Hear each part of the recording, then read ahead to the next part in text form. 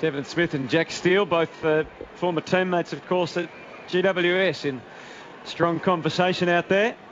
Final score was 18-14, 122 Essendon over St Kilda, 11-13, 79.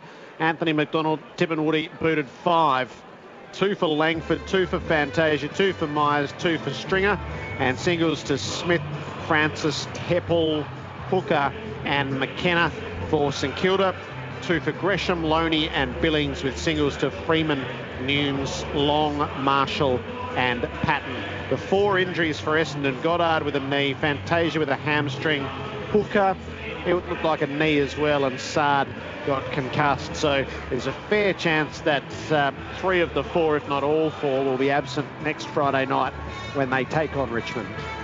Yeah, and I keep looking at the Bombers and you just can't help but think, what a wasted year. You know, it's a long year, it's a tough year, it's 22 games of footy, and you suspect they're going to fall short unless something extraordinary happens. And they're just, over the last 10 weeks, I mean, aside from Richmond, you couldn't pick a side who are in better nick. Yep. Anthony McDonald, Tipperwoody, what a game he's had. 5 goals. How many tackles he laid in the end, Spud? 8 for Simmons Holmes. A lot of that in the forward half, and that's what turned it around for them. They started to get their forward 50 pressure game going from an Essendon point of view. When they do that, Devon Smith tackles like a madman. You got Fantasia, he wasn't there at the end there, but his pace scares. McDonald, Tipperwoody's pace scares. So a wasted year for St Kilda, for Essendon rather, no question about that. They've got enormous talent in that group, and they can continue to add to their list through some smart trading and recruiting and drafting, then they're going to be thereabouts next year. Joe Danaher, of course, who hasn't played since round 6 or 7, so one of the most talented forwards in the competition. You got Hooker and Hurley back playing. Just a lot to like about them. A real lot to like about Essendon. Tyson Heppel should take a big deal of credit for what he's been able to do, the way he's been able to lead them. And, you know, Adrian Dodoro and his guys got to get a pat on the back too, because Devon Smith's been probably the, if he's not the recruit of the year, he's in the argument. Sard's improving. And Stringer is getting back to the Stringer that was one of the most exciting footy players in the competition. So Aaron Francis, another high draft pick. Darcy Parish is playing some better footy. McGrath's living up to his first round #1 picks. So the quality's there for Essendon, and they're going to look back on this as a year wasted. It's interesting with Danaher. They've spread the goal kicking load since he's been out. It'll be just interesting. There's no doubt he's in their best forward line, but I wondered if they just play on the ball. They'll have him down there, no doubting that whatsoever, but they've had another 10 different goal scorers tonight. Sometimes Danaher can just attract the ball in the wrong spots purely because he leads, and it's a great problem to have. But Tipperwoody, I thought he was the guy that turned the game. Him and Devon Smith, I reckon the Saints got a point up.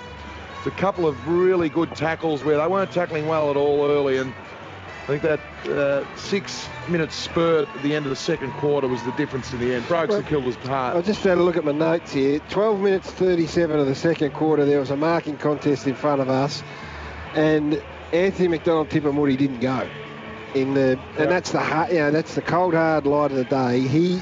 There was a contest he could have gone to, crashed the pack or crashed the marking contest and got the ball to ground, and he chose not to go, and it was so unlike what he'd been able to do. And I was looking at that and I thought, well, it's sort of symptomatic of where Essendon are tonight. They don't really want to pay the price, and then they did. From about 25-minute mark of the second quarter, when they got on a roll out of the centre, it just energised them. And in the end, Anthony McDonald Tipperwoody's in the best handful of players on the ground, because he started to pay the price again, and he did it through his tackling and his pressure and hitting the scoreboard. That's the bonus in the end, but it took them some time. It took them a little bit of time to really get engaged in this contest, the Bombers, and when they did, it was inevitable. Yeah, Devon Smith, another 8 tackles, the leading tackler in the competition. Tipperwoody with 8. And then you look down, you got Langford 6. He looked like he was cooked, so he's come back and played well. And of course, Merritt's leading possession getter for Essendon had 5 also. So their tackling pressure after the first 20 minutes blew St Kilda away. And as I said, 10 different goal scorers, with Tipperwoody kicking 5 straight. So, you know, St Kilda at the other end, Membry had a really good game, but unfortunately his 2 shots were relatively easy, and could have had a really good night on Hurley. Well, we haven't started on the Saints yet. They will get some dissection, I'm sure, but we're just going to follow the Bombers down into the rooms and get their song. Andrew McGrath's going to join us after a career high 33 disposals tonight for the When's the Bombers. last time he had 33? Had I last week? A career high 33 disposals, Gary, I think I said. Sorry. 79,000 members, the Bombers. 79,318. Where's that put them? Is that... I don't know, but Ahead it's a of damn Collingwood or fine effort third? considering what Second or third. what they've been through over Collingwood the have got a past few more. Collingwood have been dropping. They have, Essendon have been rising, haven't they? So, yeah, those numbers were published the other day. So they played the entire last quarter without being able to rotate. They had 51 interchanges for the night against, was it the 80 that St Kilda did? So, Yep. big 1 to gap 27 in the last quarter, Jared. the Bombers by 43 points. We will take their song for the 11th time this year.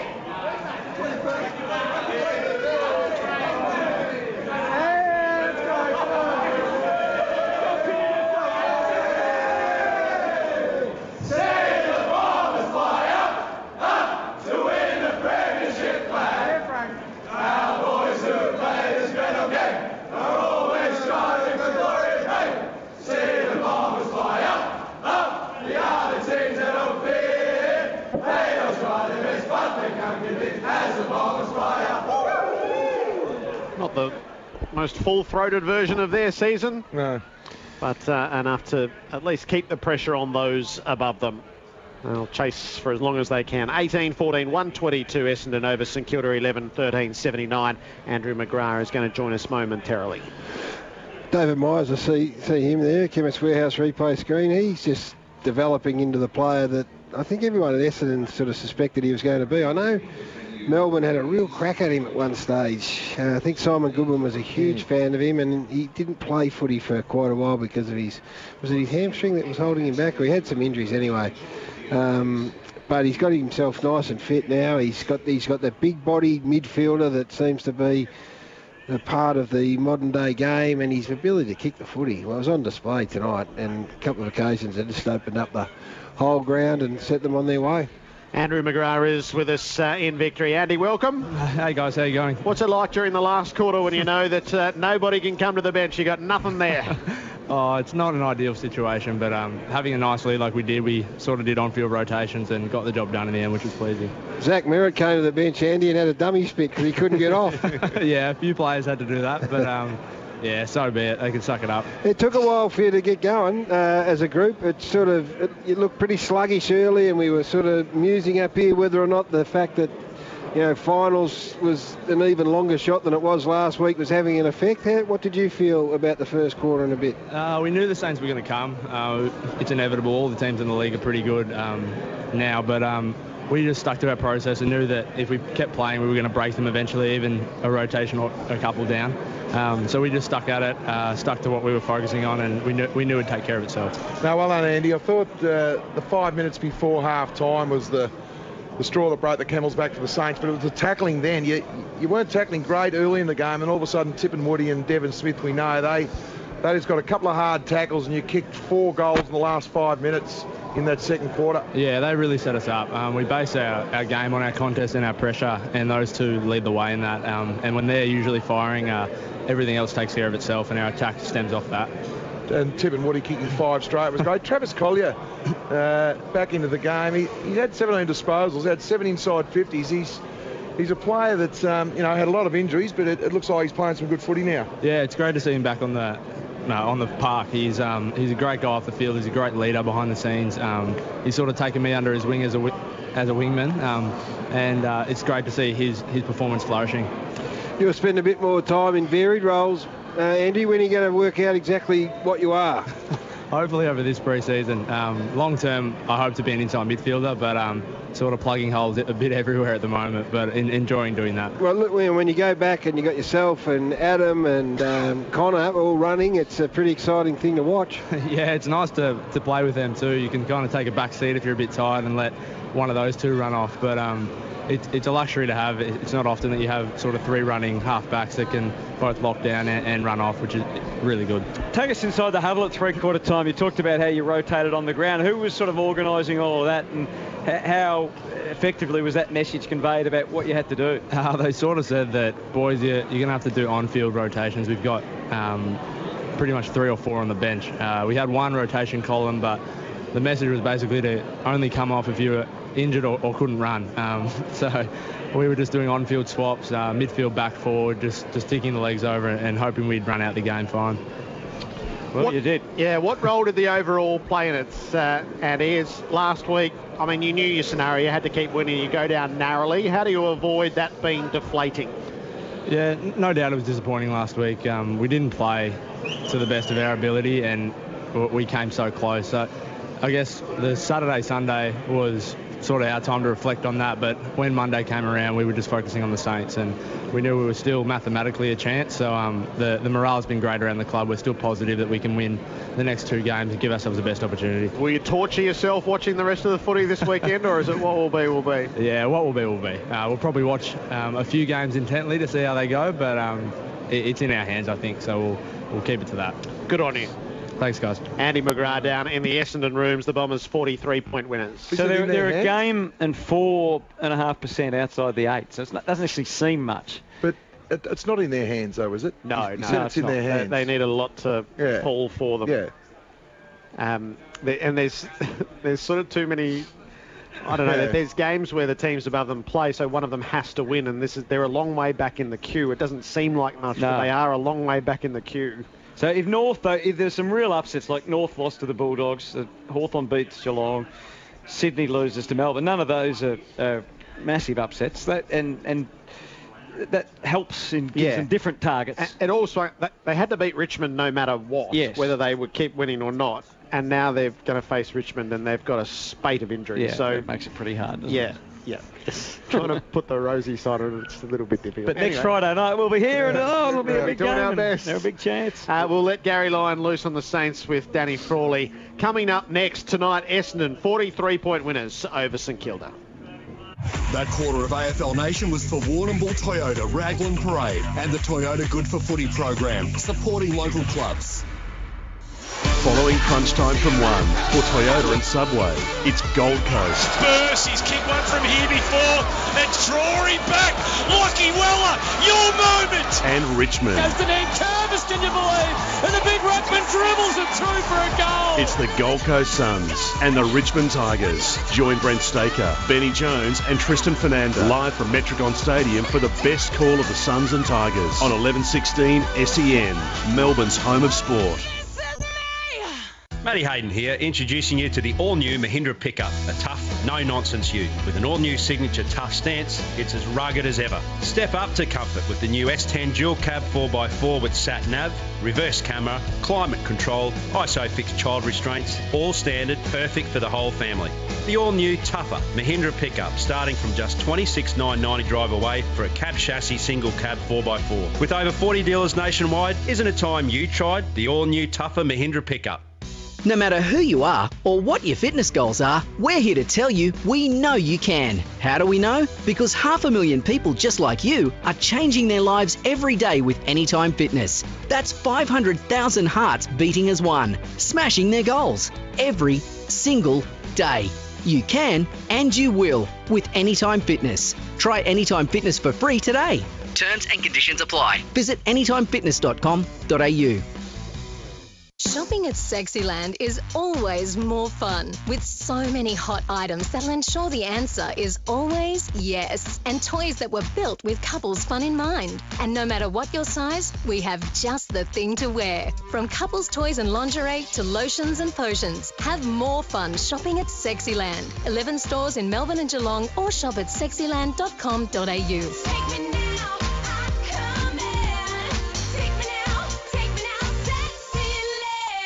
Serious landscaping needs serious tools, and Makita's range of cordless power garden tools are all you need to power through the toughest of jobs. With over 180 tools on one battery, chainsaws, brush cutters, hedge trimmers and blowers, Makita's got you covered. Forget the fuel. Makita's cordless power garden tools have long run times, are quieter, and most of all, full of power. Makita, when power means business. Let me tell you the tale of the Subway Steak Sheriff and the Chicken Bandit. The sheriff was a lawful man, some things you just can't fake, like bacon, cheese, chipotle sauce, and juicy, tender steak. The bandit had a wicked streak, and so the plot did thicken, with ranch dressing, bacon and Swiss cheese, and delicious home-style chicken. These two were built to satisfy every single type of craver. At Subway, you'll take a bite and say, that's my kind of big Western flavor. Limited time only at participating restaurants. We can move the world for you. Cameron's can do. We marvel at the icons in sport, like our footy heroes and their skills. It sure takes a lot of can-do attitude to reach those heights. Next time you're on the roads, look out for the iconic Cameron's can-do yellow trucks. From Melbourne to Adelaide to Perth, Sydney to Brisbane and everywhere in between. Cameron's keeps Australia moving. There's a little bit of can-do in all of us. We can move the world for you. Cameron's can do. Camerons.com.au. Hey tradies, so you know that being part of the Beaumont Trade Club is free, and that's pretty awesome because you get loads of free stuff like business cards, t-shirts and more. Oh, did I mention Beaumont's Trade Club is free? And right now you can score a tool bag worth $50 thanks to our good mates at DTA.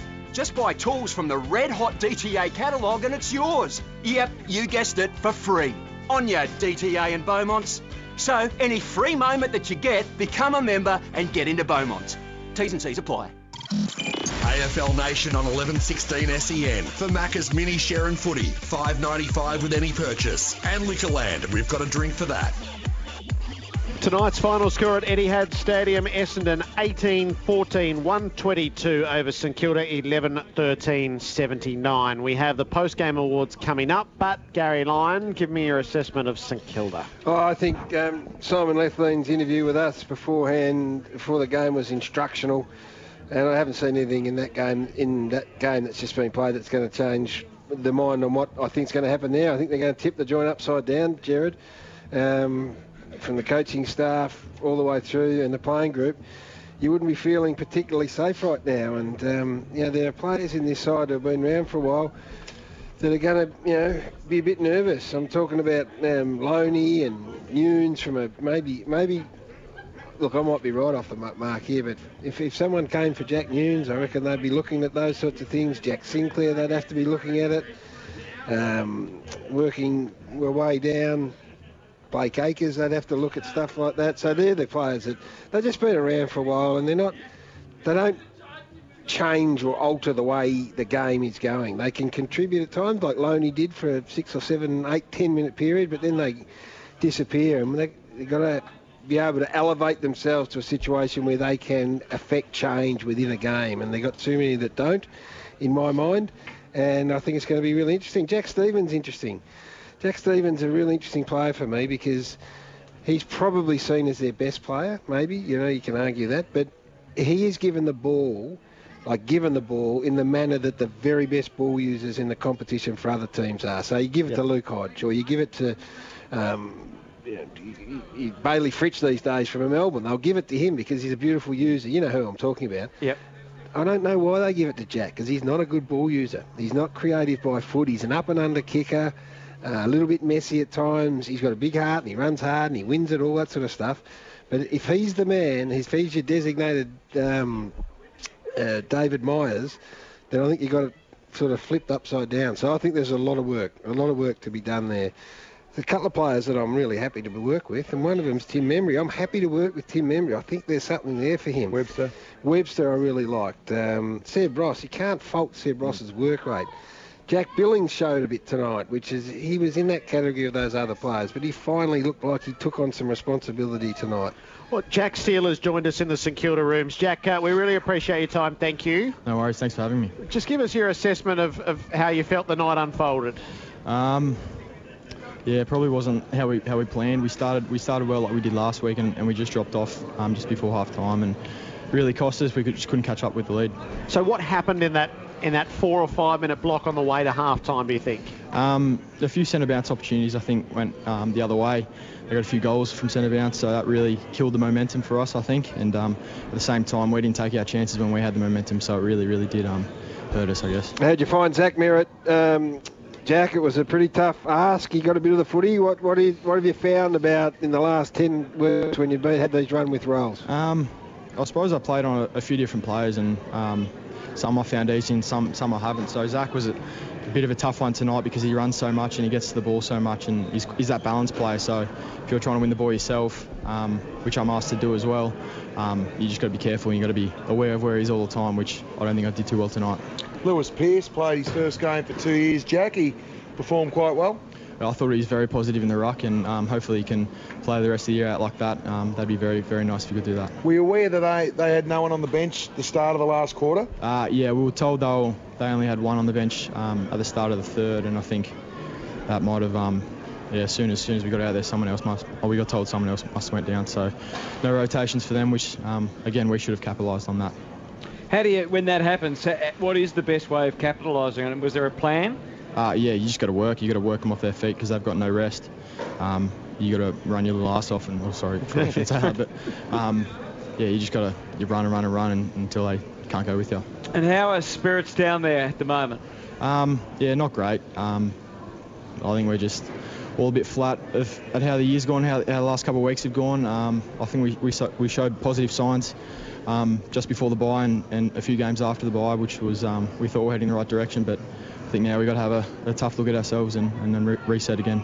Good on you, Jack. Appreciate your time. Yeah, well said. Well done, Jack. Thanks for having me. Cheers. Jack Steele fronting up after the Saints' 43-point loss. All right, let's go through the post-game awards. The Rookie of the Day for MEGT, your local apprenticeship experts. Lewis Pearce for mine, Jared.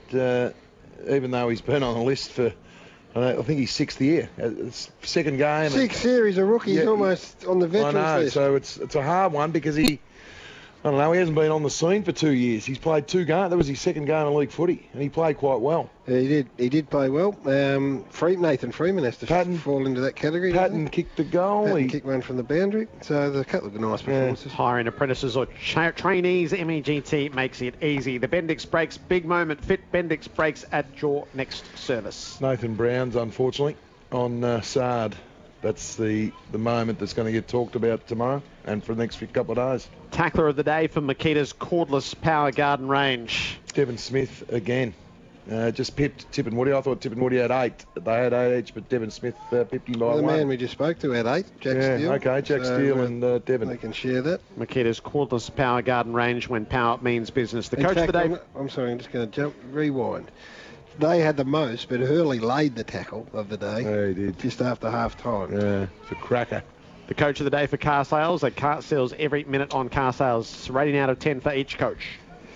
Essendon, John Worsfold, they're 4 down, and they still won by 7 goals, so he gets a solid 8. And you want me to give Rich? I'll give Rich. Yeah, I better, because you've got to work there. 4. I just didn't see the imagination. I didn't see him take advantage of the situation as it unfolded with the numbers on the interchange bench. So, 4 for me. Goal of the day for Coates Hire. Dev Smith on the left footer down here. Left foot curler was a ripper. It'll be a contender for this year's Goal of the Year. For Coates Hire, let's make it happen. The matchups for Lottoland. Dream bigger with Lottoland.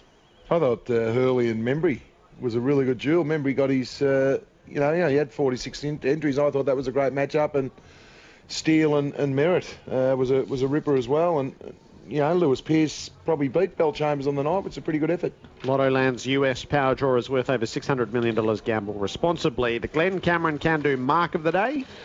Oh, long.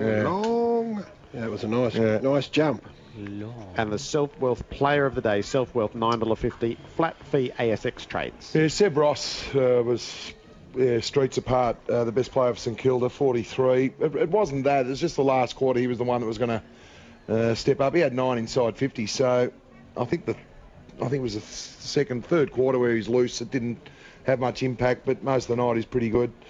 2 votes to Tip and Woody. I thought that he was the one that kick-started there just before half-time and blew the game away, basically. He ended up kicking 5, and you have 7 tackles. I think he had 6 contested ball inside the forward 50. He's an absolute ripper. And 3 votes to number 7, Zach Merritt. He just continues to run. His left foot's laser-like. He turned a couple over, but yeah, he had 36, and and 3 centre clearances, 5 inside 50s.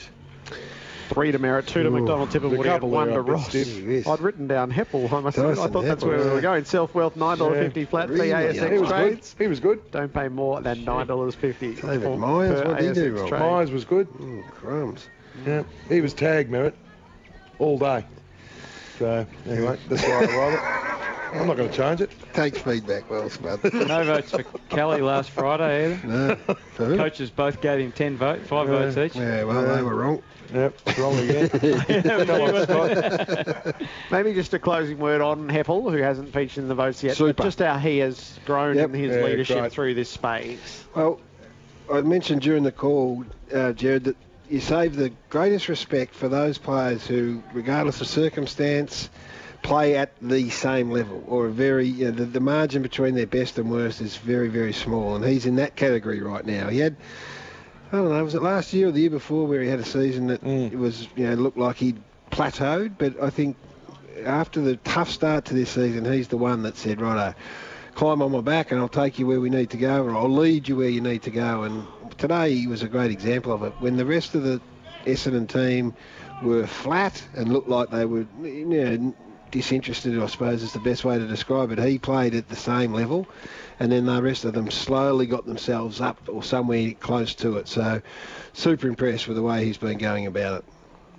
Dyson Heppel leading the Bombers to a 43-point win, 18-14, 122 to St Kilda, 11-13, 79. A match with plenty of talking points. Injuries to the Bombers: Goddard, Fantasia, Hooker and Sard. And the Sard incident just picked off by Nathan Brown in the first quarter. That is probably the one with the most ramifications. Was there direct contact to the head? He caused the whiplash, which caused the concussion. Can they use that argument? I want to have a think about that before crunch time tomorrow. In terms of the unforeseen consequences. Who was the other one? The Hawthorn boat? Brian Burton. Yeah. But Burton had the ball was roughly in the vicinity. Yeah, this the fact ball that was this was gone. so late will be really interesting. And he wasn't braced at all. No. Coming up next, Rowan Connolly, give him a holler. Pump him up. Have your say, 1300 23 55 48. Holler for a Marshall battery for your local battery expert. MarshallBatteries.com.au. The Bombers by 43 points over the Saints on Friday night footy.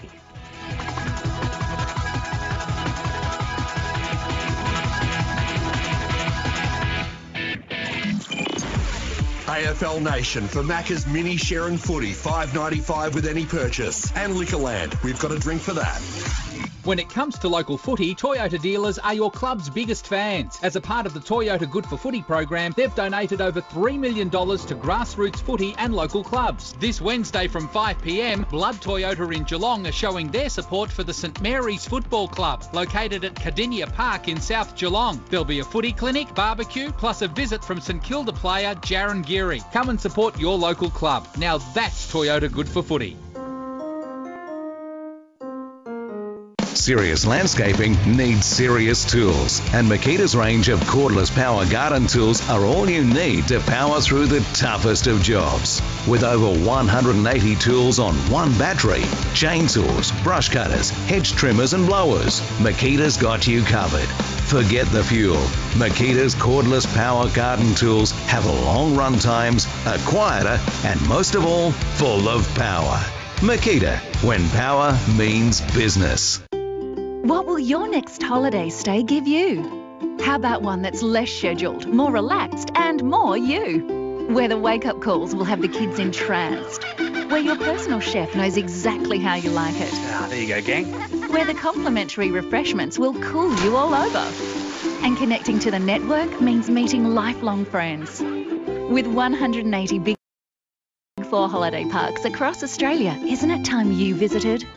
Go to big4.com.au. Wouldn't it be nice to have a robot at home to mow your lawn and wash the car? At least you've got robot building supplies at work. Steel, Sleepers, wire mesh, timber, roofing, and more. Robots got it at the lowest prices, like square and round tubing in Prime and Gal. Starting from $14.70 for 20 by 20 by 1.6 Prime tube, 6.5 metres long. Robot. Notting Hill, Sunshine, Preston, Dramana, Pakenham and Coldstream. Call 1300-GO-ROBOT or order at robotbuildingsupplies.com.au. ROBOT Robot Building Supplies. If you want a fantastic, fresh new flavour fix, Then try the new smashed falafel at Subway. Middle Eastern seasoned falafel made from crushed chickpeas, red peppers, cumin and chilli. All delicately smashed and topped with a tangy tzatziki dressing. Available in your choice of a sub, wrap or salad. The new full of flavour smashed falafel now at Subway. That's my kind of Mediterranean yum. Limited time only at participating restaurants. Hi, Chris Scott here, coach of the Geelong Football Club. Starting out as a teenager, I was lucky enough to be guided by the best of the best. Without them, I wouldn't be where I am today. If you're thinking of taking on an apprentice, MEGT are the experts you need to guide your team to a win. MEGT will sign up your apprentice and check your eligibility for government financial incentives. Get your business kicking goals with MEGT, your local apprenticeship experts. Call 13MEGT today. You can't get a Rolex for $100, and there's no way you'd get a brand new Ferrari for a couple of grand. We all know you get what you pay for. The same is true with pressure cleaners. Cheap foreign imports lack reliable muscle, but Spitwater pressure cleaners are strong, powerful and built to last. So avoid the fakes and get a pressure cleaner that's Aussie made for tough Aussie conditions. Get a Spitwater. Call 1300 Spitwater or see spitwater.com.au. Spitwater. That's what it does. Hawthorn, Dandenong, Cranbourne and Geelong. Fitzroy, Werribee, Footscray, CBD. Brighton, Thomastown, Deer Park, Carrum Downs, Hyatt, Lilydale, Ringwood, Ascot Vale. Plan ahead. Jump the queue and pre-book with Silvertop Taxis. Just download Silvertop Taxis smartphone app. Available for free from the App Store. Pre-book with Silvertop Taxis.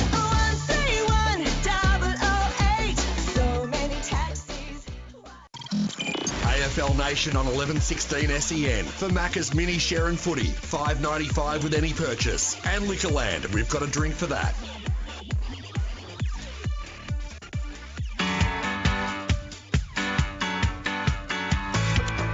Good evening, everyone. Rowan Connolly with you here on AFL Nation. This is The Wash Up. We're here for Macca's Mini Share and Footy, $5.95 with any purchase. And we're here for Liquorland, of course. We have a drink for that. Essendon, big winners tonight, 43 points over the Saints. A few stories coming out of this game. Essendon, are they still a tiny, tiny finals chance? I suspect not, but while there's life, there's hope. St Kilda, where are they at? They would have to be the most disappointing team of this year, I think. Well, maybe line ball with Carlton, but, for a side that 2 years ago was tipped to be a finalist, they have been incredibly disappointing. Alan Richardson, where's he at? Contracted to the end of 2020, but I suspect the natives are starting to get pretty restless out Moorabbin Way. And the casualty toll for the Bombers, finishing the game with no rotations. Couldn't make a single interchange in that final quarter with four guys injured. Goddard, Sard, Hooker, Fantasia, Langford too, actually, hurt his shoulder but was able to come back on. So a huge casualty toll out of the game for the Bombers, who, unfortunately for them, take on the Tigers next Friday night and then Port Adelaide and Adelaide. Yeah, you'd think they're up against it in terms of not only winning those two games, but getting lucky enough with other results to make the eight. That's not the end of the news ramifications out of this game, however. A couple of major incidents. Obviously, the Adam Sard one will be the major talking point. Pretty late hip and shoulder from Nathan Brown, and you suspect he's going to do at least a couple of weeks penance for that. Interested in your thoughts on that one. And Cale Hooker, too, a little sly one on the boundary there on Daniel McKenzie, which you think will certainly be looked at. Could he end up going for that? I think having been fined last week. A lot on the menu, heap of ramifications out of tonight's game, but a heap of interest in the rest of round 21 as well.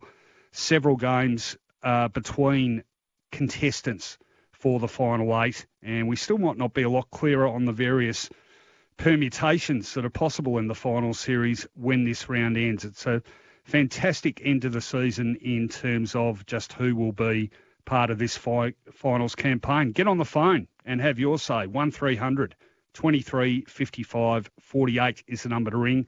You'll be hollering for a Marshall battery for your local battery expert, marshallbatteries.com.au. What did you make of tonight's game? Well,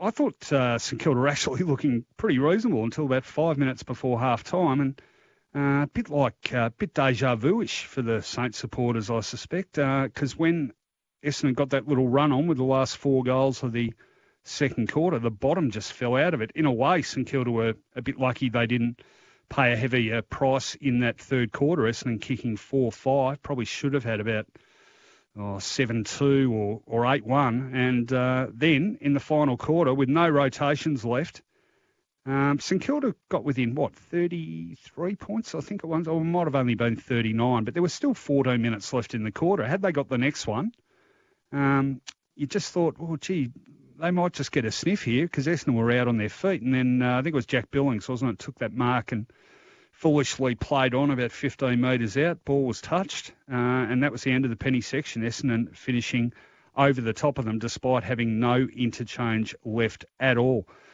So what is the major news out of this game? Is it Essendon where they're at, or is it the Saints and alarm bells ringing? Must have been a very frustrating 2018 for you Saints fans. How are you feeling? Do you think this list can go anywhere? Do they need rebuilding again? Which would seem staggering given it's been about a 4-year rebuild already that seemed to be going okay the first 2 years. And just the bottom has fallen out of it. So many of those younger players on that list just seem to have stagnated rather than developed. Get on the line. Hang on the line, Dino, who's rung in already. We're going to have a quick listen now to John Worsfold's press conference. So even losing, I think Goddard might have been the first one. Everyone adjusted really well, and played different roles, and credit to them all the way they understood those roles and how they performed them. You mentioned adjustment. How pleased were you with the emotion, obviously, then the way they adjusted after the Sard bump? The group's really maturing and learning a lot about how we can not let those sort of things affect the game when the game's going. So, of course you want to fly the flag for your teammate and show that support for them, but the rest of the game, once the game's going, we want to play the style of footy that we're working on, regardless of circumstances and scenarios. What was your reaction in the box to the Sard bump in terms of your emotions and observations? Yeah, I only saw the replay once. So basically, it's disappointing when you lose a player from an avoidable incident. You understand you lose them because it's a tough game, but it was disappointing. What's the early word for injuries, John? So Sard seems all right, but that's an unknown. Now they can feel good, but so he's wait and see during the week. Goddard, just felt something in his knee. He seems fine right now. He's walking around okay. So we need to find out what gave him the pain that he felt. So that's a bit of an unknown. Hooker just had some kneecap pain, so he's pretty confident that he's okay. And Fantasia was tight in the hamstring late, so it was maybe precautionary. I'm not sure.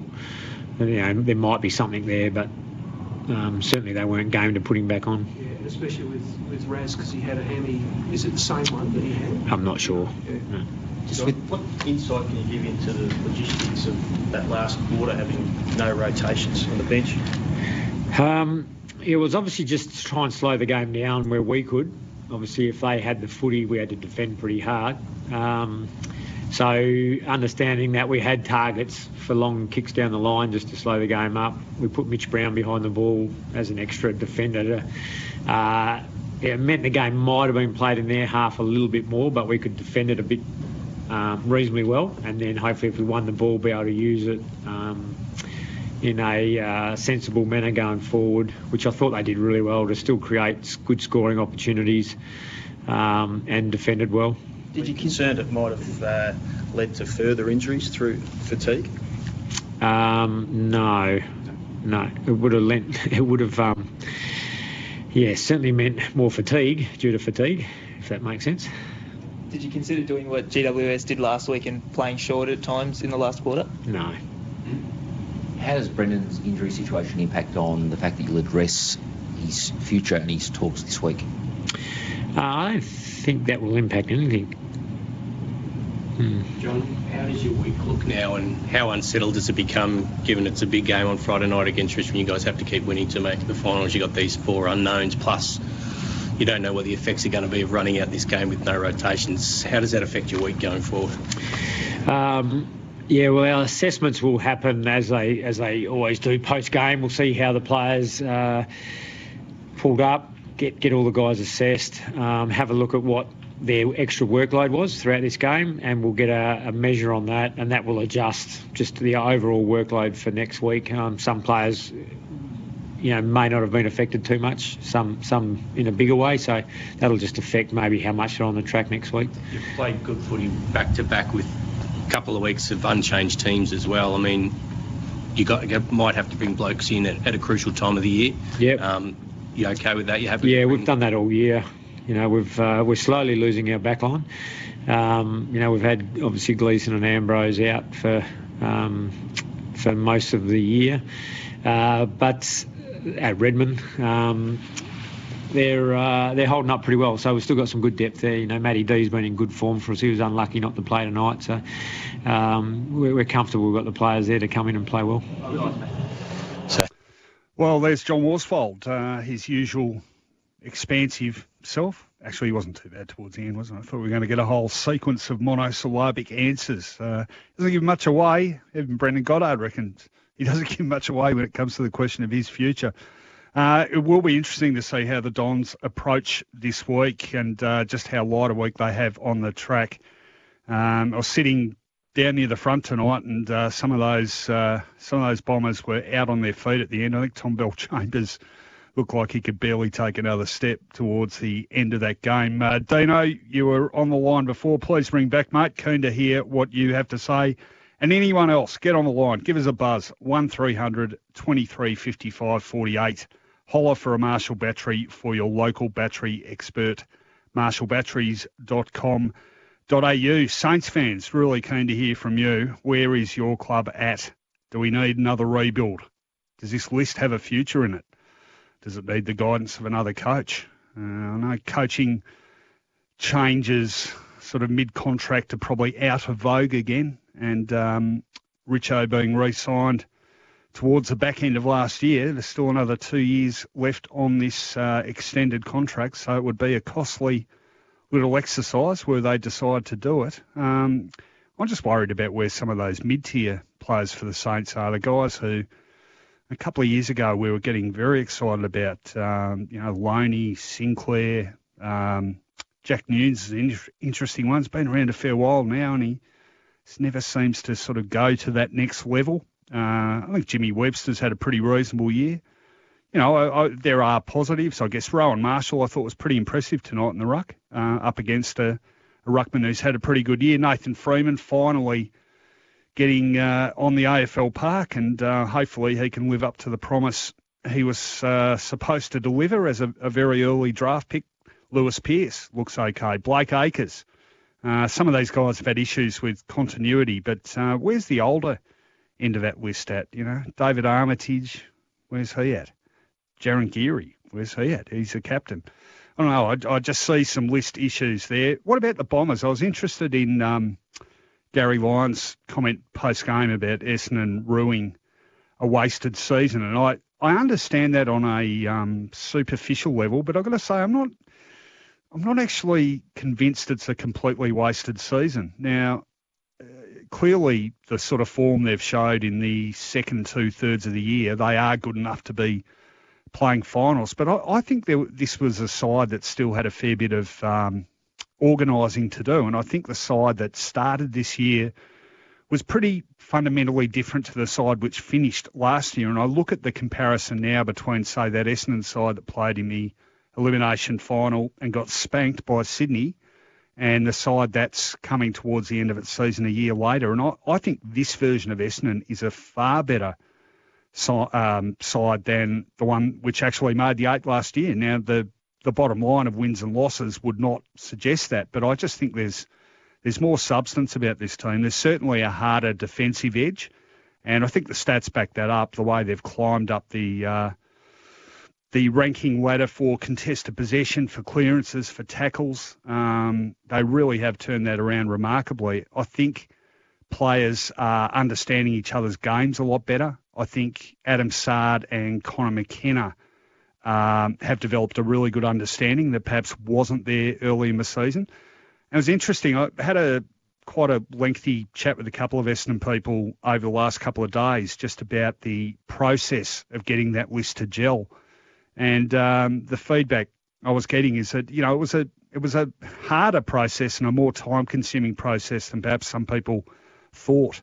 And it's interesting. A couple of those recruits, I think Sard, Stringer and Smith, at least a couple of them were making the comment they found the adjustment difficult because Essendon on the attack tends to play a less structured sort of game than some of the other clubs. It's very interesting, and I think defensively that's not the case.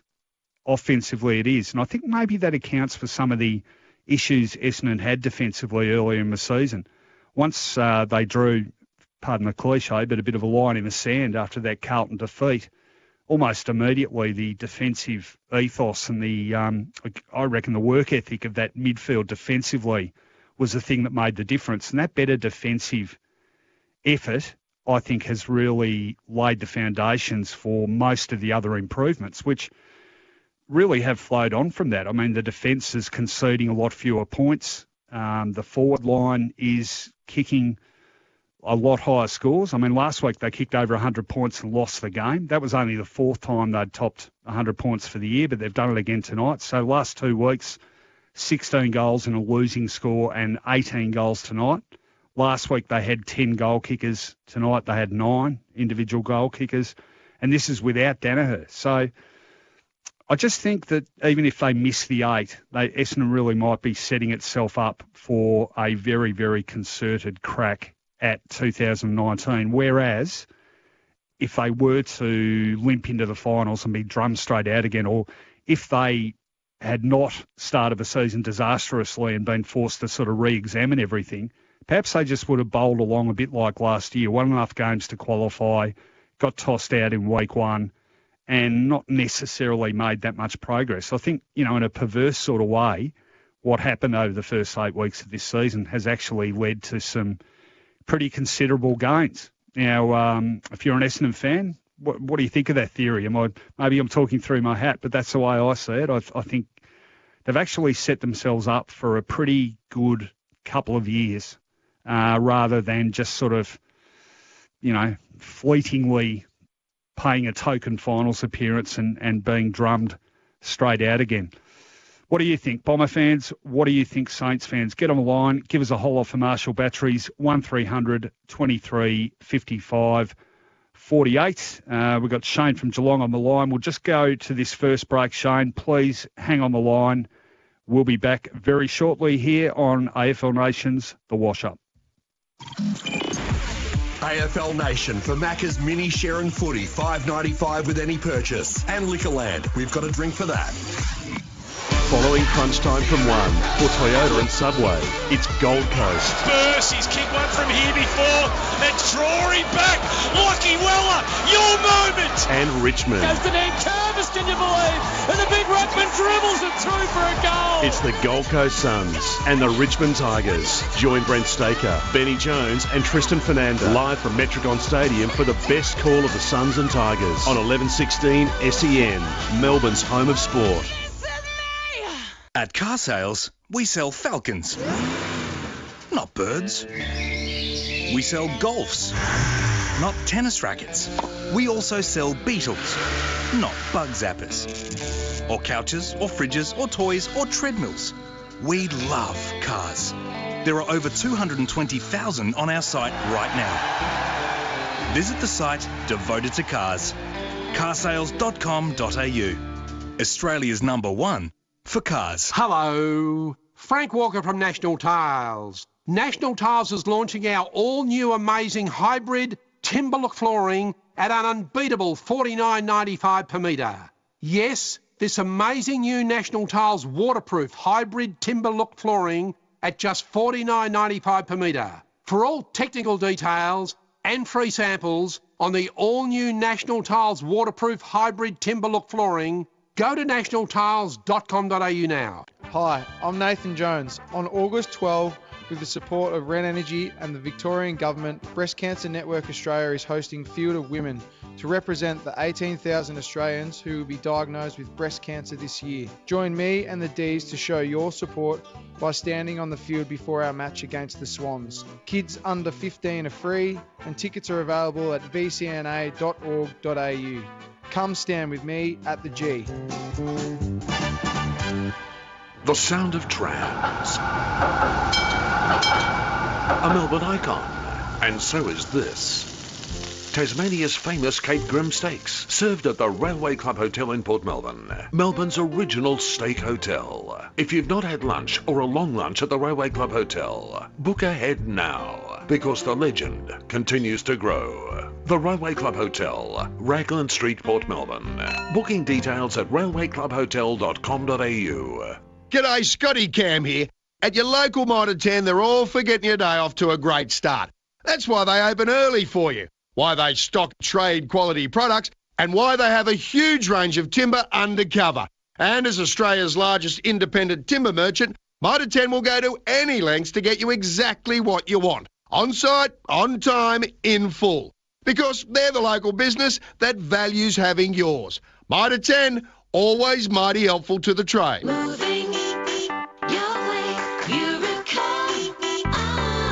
What drives you? Europcar, of course. With an average fleet age of 9 months, renting with Europcar means you're stepping into a quality vehicle with that new car feel. From affordable compacts, family SUVs and even luxury European models. With 130 locations across Australia, Europcar will get you there, wherever you want to go.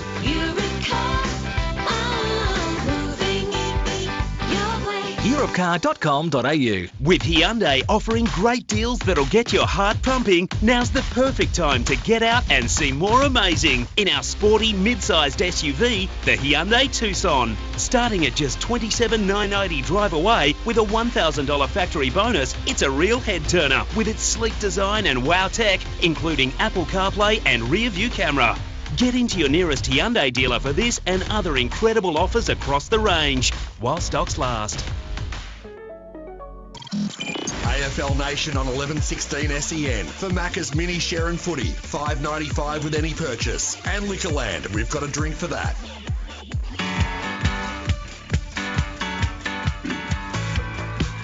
Thanks for your company. Rocco with you here on AFL Nation's The Wash Up. For Macca's Mini Share and Footy, $5.95 with any purchase. And for Liquorland, we've got a drink for that. We want you to give us a holler and have your say on tonight's game or anything to do with the coming games over the weekend. 1300 23 55 48. Holler for a Marshall battery for your local battery expert, marshallbatteries.com.au. That's exactly what Shane in Geelong and Simon in Seaford have done. Please hang on the line, guys. We're just going to have a quick grab from Alan Richardson's press conference. Back. So they've ended up kicking 13 goals from front half turnover, and that's a big number. And that really sapped a lot of our energy and a lot of our momentum. You're right, we realised they were a couple down, but if you don't look after the footy, then you're not going to be able to capitalise on anything. You commented during the week that you think you're not necessarily that far off. You're a little further off than perhaps you realised during the week. We're certainly further away from where we want to be in the Bombers. We had a pretty young team out there tonight. I don't want to make excuses for them.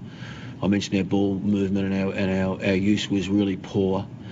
And there's periods in the game where they were able to get hold of us for big minutes, and that was disappointing. And that can happen with young teams, and we have to learn. We'll coach them really strongly and make sure that they're better next time. But no, we think that we've got some players that are better than what they're showing at the minute. But we think that going forward, we've got a really strong nucleus. We've also made really strong noise that we need to support that group. What was your opinion on Nathan Brown's bump on Saad? I didn't see the replay. I certainly saw it live. I thought he was late. So I'd imagine that'll get dealt with in due course. Louis Pearce looked like a highlight. Has he been close earlier this year? I mean, is it round 21? been a temptation to get him in a bit earlier? Yeah, there has. No, we were really pleased. I was really pleased with Louis tonight. I thought he was. I thought he did some really good work for us, particularly early in the game. Some of his follow-up, his ruck work. Bell Chambers has been in really good form. So that was pleasing. We have a unique situation where we have an alignment with Frankston as well as Sandringham, and so whilst our ruck coach is also their senior coach, we get good feedback. I watch his vision, but haven't been able to get to see Louis play at all this year in the VFL. I go and watch Sandringham where 15 of our blokes are playing. Yep. So, but it's good that we've got a ruck coach there that reports back to us, and he's been building his game absolutely. And possibly look at tonight's performance, and perhaps we could have had him in a bit earlier. He was really strong for us. I thought Ben Patton did some good things. He started the game slowly, but as he picked up the tempo of the game, thought his second half was quite pleasing when we as a team were not as strong as we wanted to be. Nice goal to finish off. Seb Ross in his 100 was really strong again. He plays the right way, Seb. I thought he had a strong performance also. Is that a new challenge for Ben? I think he's been playing more half-back wing, and then he was thrown forward tonight. Was that something new to test him out? Or? He's done a bit of forward play in the VFL, but you're right. Predominantly he's played, certainly his under-18s was probably more a half-back wing, but he's got speed, he's a good user of the footy.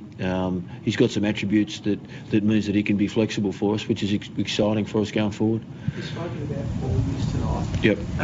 In the lead-up, after the Bulldogs game, you spoke at length about the response. Yep. When the other side counter-attacked, and again tonight, late in the second quarter, how disappointing was that you couldn't put the brakes on when they obviously were trying to, put the foot down in the accelerator and get a gap on you? Yeah, we got beaten in the midfield, and it was a period again where we just didn't step up, and those players need to, for the second week in a row, they need to wear that, and they're not shirking from that at all. They know that that's the responsibility. If you go in at centre bounce, you got to make sure you get it done, and we didn't get it done tonight. There were times though when we did regain possession, even in that period, where we just kicked it back to them. Yep. So it is. I can't underestimate strongly, or I can't make that point strongly enough that if you turn that ball over as often as we did, as close to goal, it's just demoralising, and it saps energy, and it's a challenge to make sure that, and we want them to be strong there and to be able to respond in a positive way, and clearly we didn't get that done tonight. Which are they constant? Alan Richardson talking. I thought the most salient point of what we heard there was probably that last one about the turnovers. Not just the frequency of it, but the position of them. They seemed to turn it over right on that 50-metre arc and got punished by the Bombers every time, and you just can't get away with that at this level. I've been having a look at some very interesting stats which I want to share with you about the Saints, but we've got a few calls on the board. You can have your say too, 1300 23 55 48, holler for a Marshall battery. Let's get down to Geelong and have a chat to Shane. Hi, Shane. G'day, Rocco. How are you, mate? I'm good. How are you? Actually on the way back from the ground, mate. Yep. I'm your mate from Twitter. Just got a bit of a joke for you first. Jack be nimble, Jack be quick. All the St Kilda's Jacks can't kick over a candlestick. Yeah. Well, it rhymes. It rhymes. That's a start. Yep. What else you got for us? Did I see you in the number 35 jumper tonight in the Legends game there? Was that you? No. In Barry Young's jumper? No, I don't think sure? so. I'm positive, Shane. You've got to be a legend to play in a Legends game, mate. I'm a few ways short of that. I thought you might have been a fill-in. Geez, he looked like you. Oh, really? It definitely wasn't Barry. Couldn't have been Barry Young. He didn't even enter the field. Well, we were standing up behind, and I said to my mate that was with me, I said, "There's Rowan. What's he doing playing in the Legends game?" I can tell you that's not a great rap for Barry Young, Shane. No, I did. I did play in a pre-season game with a few of the Bombers blokes against Brisbane about 6 or 7 years ago, and that just about killed me. So. I would completely topple over if I tried to do that now. So no, my playing days are very much done. Look, do you think we need a player like Wallace, like they're saying they're chasing Wallace, Beams or Dylan Shield. Like, I know we'd all love to get Dylan Shield, but if you had the choice of the three of them, Shield would be it. But if we can't get him, I wouldn't mind getting Beams. I reckon he'd be just what we need. In that midfield for a couple of years. He's a marvellous player. Would be absolutely rapt to get him. I suspect. I think they're going to be a pretty keen player on the free agency and trade market. I reckon probably the top priority might be a midfielder with a fair bit of pace, because I still think that's one area where they can get better. And I know they've got McKenna and Sard coming off half-back. Collier is still a bit iffy. You know, will he retain his spot on the list? I reckon they could do with some real explosive pace still out of that centre square setup. One thing I will say about the midfield is it's probably batting as deep now as it has for a long, long time, and they've worked pretty hard to get that list flexible enough so that there are guys who can take a spell through the midfield and hold up their own, you know, playing either off a half-back flank or as a small forward. And it's something Essendon hasn't had for a long, long time. So they're definitely getting there. I just reckon one more super quick mid might be the cream on top of the cake. So we'll see what Adrian Dodoro does there in the trade period. Thanks for the call, Shane. Let's go to Seaford and say good evening to Simon. Hi, Simon. G'day, Roko. How are you, mate? I'm good. How are you? Mate, very, very frustrated. Yeah. I'm a 28-year-old man. Yeah. I was there in 97 when they got done in the last quarter by Darren Jarman. Yeah. I was there in 09 when Tommy Hawkins hit the post. Now we've got the rule change based on that. I was there in 2010 for the draw when Goddard took that mark and we hit the front. Mm-hmm. I was there in the replay when Keith Shaw smothered Rewald's kick to put some sort of integrity into the first quarter. And then ever since then, it's been nothing but a joke.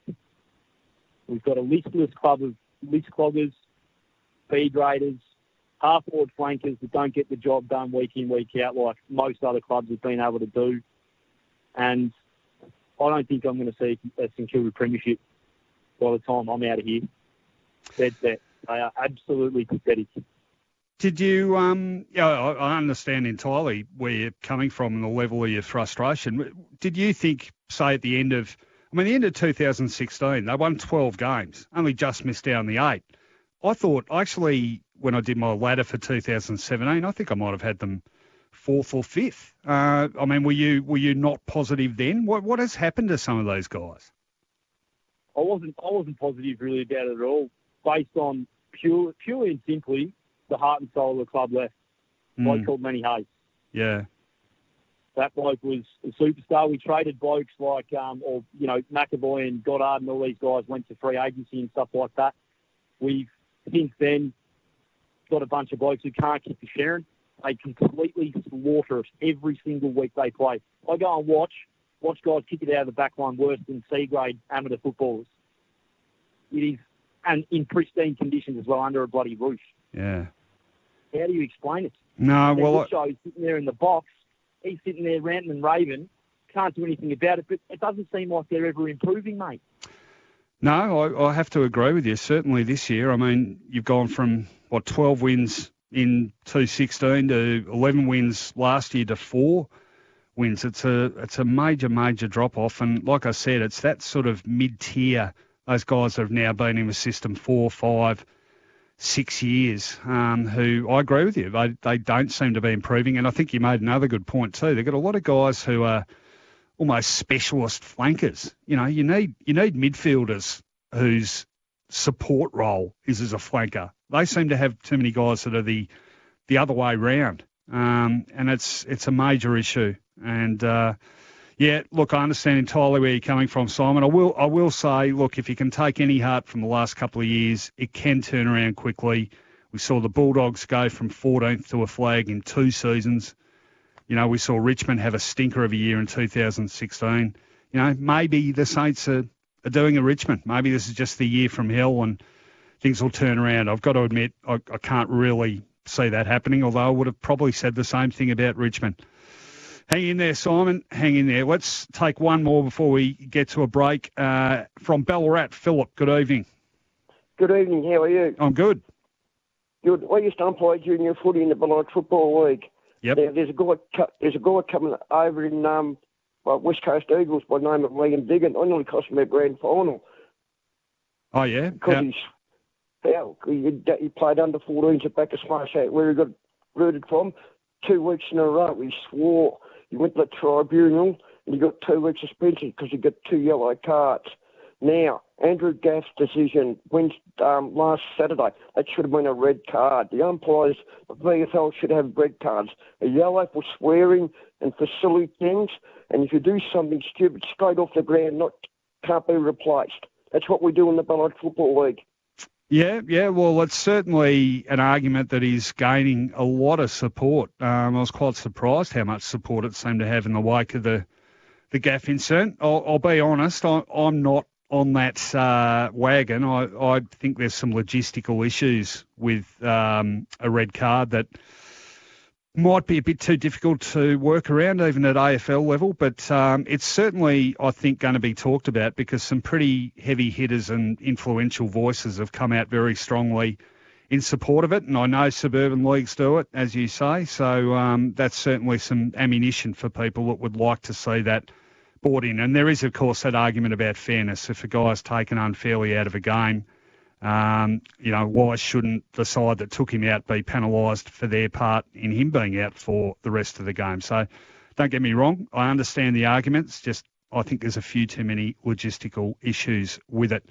Thanks for that, Philip. Jump on the line and have your say. Saints fans, Bomber fans, any fans, 1300 23 55 48 for Marshall Batteries. We're going to get to our next break. Before we do, though, let's get the latest in sport with Val Febo. A sports news update. The US power jackpot at Lottoland is worth over $600 million. Gamble responsibly. Thanks, Rocco. Val Febo here with the latest sports update. And in the NRL tonight, the Sydney Roosters have briefly moved to the top of the NRL ladder with an 18-14 win over South Sydney at ANZ Stadium. In a seesawing affair, the Roosters piled on 8 points in 5 minutes to achieve an unassailable lead midway through the second half. Latrell Mitchell scored 10 points for Sydney, while Blake Ferguson gained 230 metres. In the other game tonight, the Warriors all but booked their spot in the finals with a 20-4 win over Newcastle at Mount Smart Stadium. In rugby union, Wallabies captain Michael Hooper has signed a 5-year contract extension, keeping him in the nation until the end of 2023. The deal is worth more than $5 million and will keep the 26-year-old in the green and gold for the 2019 and 2023 World Cups. The contract also makes Hooper the highest paid rugby player in the country, confirming his status as the Wallabies poster boy. And just a quick live score at Lords, India, after a rain delay or continuous rain delays, 3 for 15 Murali Vijay gone for a duck, KL Rahul out for 8 and Cheteshwar Pujara out for 1. So difficult times for India in the second test in England. And that's the latest sports update. Stay tuned as Rowan Connolly dissects Essendon's 42-point win over St Kilda on the wash-up. Give him a call on 1300 23 55 48. AFL Nation for Macca's Mini Share and Footy, $5.95 with any purchase. And Liquorland, we've got a drink for that. Need to move? People, places, product? Don't pay others to do what Avis makes easy. Avis trucks, utes, vans, buses and four-wheel drives. With a branch near you, visit avis.com.au. Hello, Frank Walker from National Tiles. National Tiles is launching our all-new European laminate timber flooring at an unbeatable $16.95 per metre. Yes, the all-new National Tiles European laminate timber flooring launched at an unbeatable $16.95 per metre. Don't miss these massive savings on the launch of the all-new National Tiles European laminate timber flooring. For free samples, go to nationaltiles.com.au now. If you're looking for a rewarding career in the plumbing, electrical, carpentry or engineering and fabrication industry, Kangan Institute is bound to get you there. With relevant on-the-job training from expert teachers, not just theory. Commence your trade pre-apprenticeship with Kangan Institute. Kangan Institute. Bound to industry, bound to succeed. Apply at kangan.edu.au or call 13 Kangan. Some or all of this training is delivered with Victorian and Commonwealth Government funding. RTO number 3077. Decided to go with the mahogany with gold handles on the side and white roses. I think that should look really elegant. I like how you can see it all. Tobin Brothers Funerals' latest Memory Maker app gives you more choice than ever before. With the app's newest Build Your Own feature, you can now personalise your own coffin or casket. Choose the design, the colour, the handles, the drapery and flowers to match. Download Tobin Brothers Funerals' Memory Maker app from the App Store or visit tobinbrothers.com.au. Tobin Brothers Funerals, celebrating lives. Hi, it's Craig from EcoStar Double Glazing. Melbourne homes are too cold in winter because all the heating you generate is lost through your windows and doors. EcoStar's climate control windows with self-cleaning glass retain more than 80% of your home's heat, making them the most thermally efficient in Victoria. They also eliminate condensation, and every time it rains, the glass actually cleans itself. The EcoStar winter sale is now on, and for the next 2 weeks only, you can get up to 23% discount and a free upgrade to self-cleaning glass. For a free quote, call 1300 EcoStar. At Medibank, we believe better is peace of mind.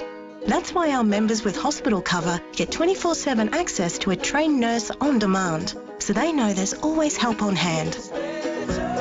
Search Medibank Health Advice Line. Thinking about getting a spa or pool? Now's the time, because the Spa and Pool Show is making a splash. Dive into all the latest designs for spas, pools and outdoor living. Soak up plenty of inspiration and ideas for your backyard. And receive expert advice and huge discounts. Plus, win some amazing door prizes. Visit the Spa and Pool Show this weekend with free entry for kids at the Melbourne Convention and Exhibition Centre. So, take the plunge! During the footy season, Sunday Lunch now has a fabulous entree served up each week. Future Stars. 12:30pm every Sunday on Channel 9. It's football's only dedicated AFL trade and draft show on TV. Future Stars with Nathan Brown, Brent Harvey and Kel Toomey, covering all the latest news on player movement, up-and-coming talent, plus the game's leading opinions on where your club's list is at. Future Stars. A must for every AFL fan. 12:30pm Sundays on Channel 9. Off the rack suit not fitting? Put it back and get Signature Bespoke. 2 custom-made suits and 2 shirts from just $650. Don't miss the special fitting event August 16, 17 and 18. Make an appointment at signaturebespoke.com.au. Moving has never been easier. Avis Truck Rentals has the vehicles whether you're moving 1 bedroom or 5. With trolleys and hydraulic lifts, Avis Truck Rentals will make your moving day stress-free. Don't pay others to do what Avis makes easy. With a branch near you, avis.com.au. AFL Nation on 1116 SEN for Macca's Mini Share and Footy, $5.95 with any purchase. And Liquorland, we've got a drink for that.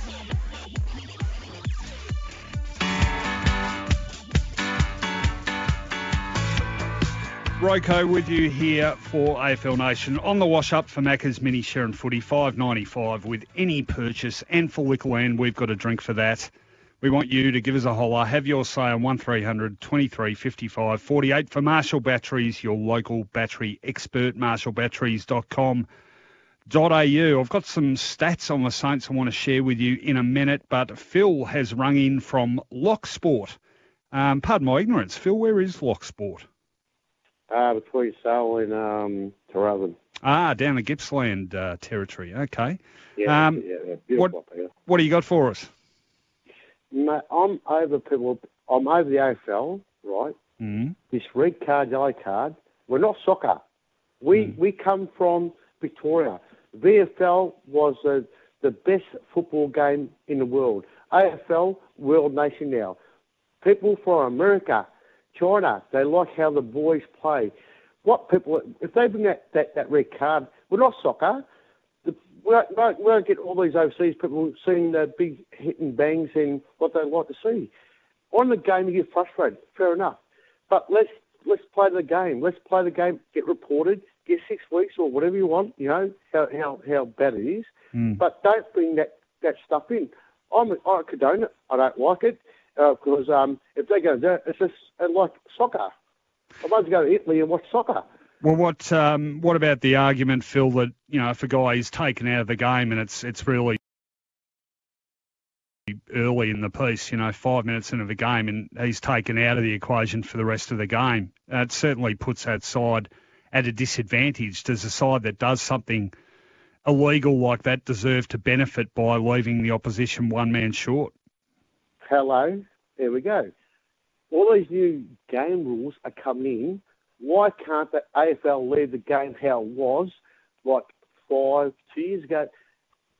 AFL is changing the game every 10 seconds, to my mind. Why don't they leave AFL with VFL, the old VFL game, the same? If you get reported, if you misconduct, you get a fine or something like that. If it's serious, you get banned and stuff like that. Leave the game alone. We don't need red card. That's soccer. Let soccer play their yellow cards, red cards. Leave AFL alone with that crap.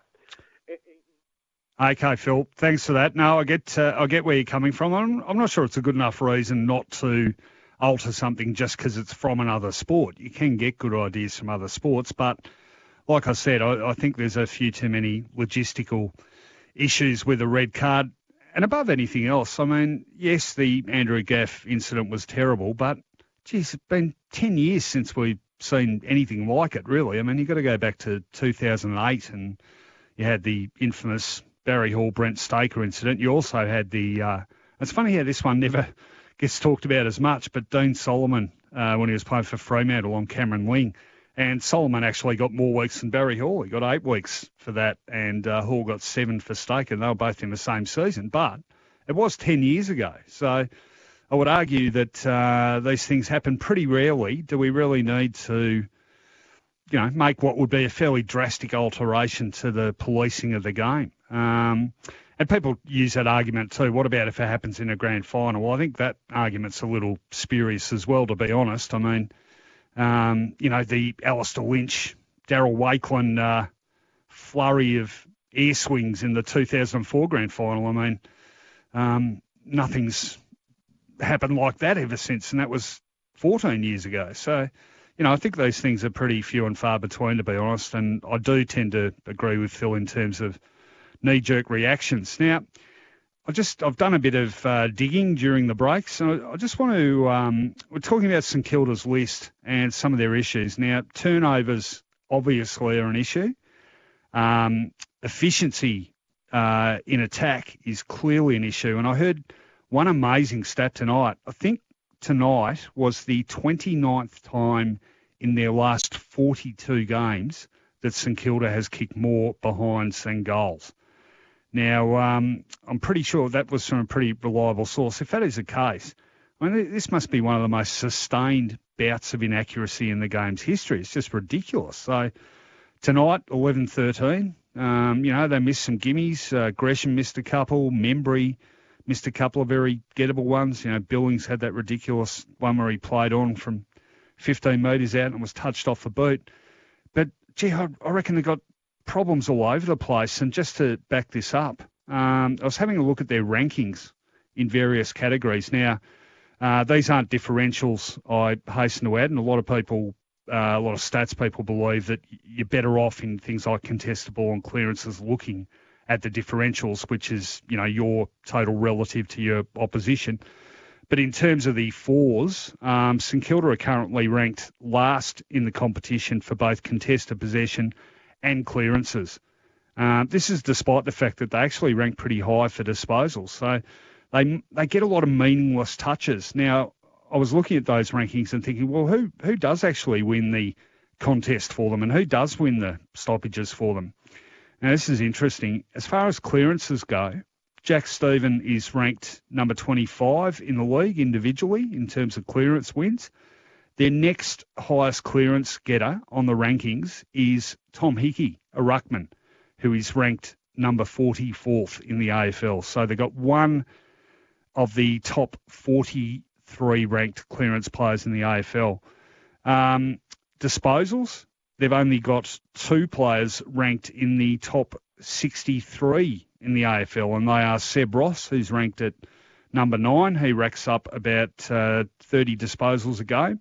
And Jack Stephen, who's ranked number 29 at about 27 touches a game. The next highest for the Saints is Jack Steele, who is ranked 64th. And here's the biggie for me, contested ball. Now, we all know how important contested ball is, and it's often a misunderstood stat. There are a lot of ways in which you can win contested possession. In fact, loose ball gets, some people may be surprised to know, counted as a contested possession. But the bottom line is, in terms of the rankings there, St Kilda's highest ranked contested possession player in the comp is Tom Hickey, a ruckman, and he is number 52. So they haven't got a single player in the top 50 contested ball winners in the AFL. And that enough, I reckon, that alone is enough to really set the alarm bells ringing, I think.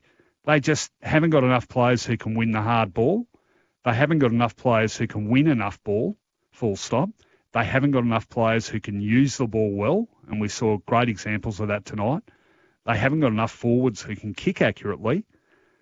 It doesn't leave them with a lot necessarily. I think there's some major issues with that list. And they've got a new list manager, James Gallagher, former Adelaide player, coming in. Good luck, James, because I think you've got your work cut out.